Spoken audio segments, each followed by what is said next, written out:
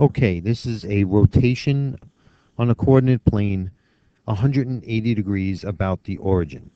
The way I'm going to tell you to do this is to actually rotate your paper 180 degrees,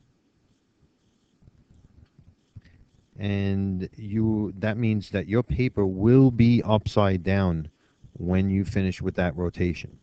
So now you notice that all the numbers, the negatives are up here, and the positives are down here, and then positives are here, and the negatives are to the right.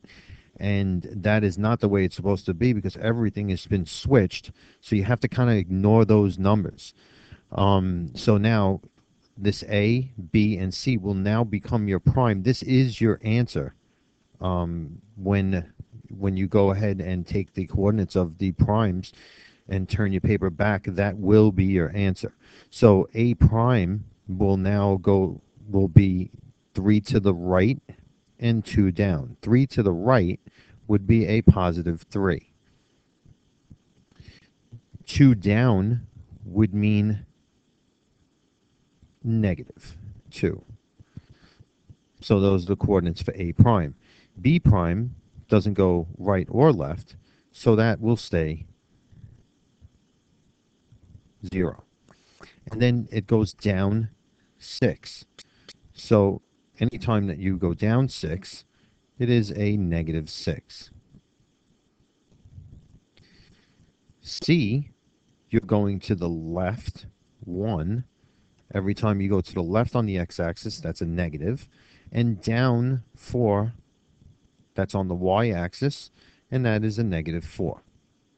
Once you have all your coordinates, you are ready to turn your paper back to the original way, up, right side up, and then plot your new prime points.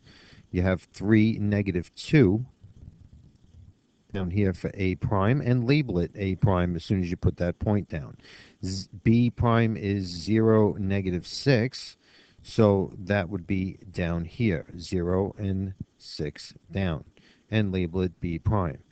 C prime is negative 1, negative 4, 1 to the left and 4 down, and that is C prime. The next thing you will do is to connect your points, A to B to C, and back to A again. And that would be A prime, B prime, and C prime. That is your rotation of a figure 180 degrees.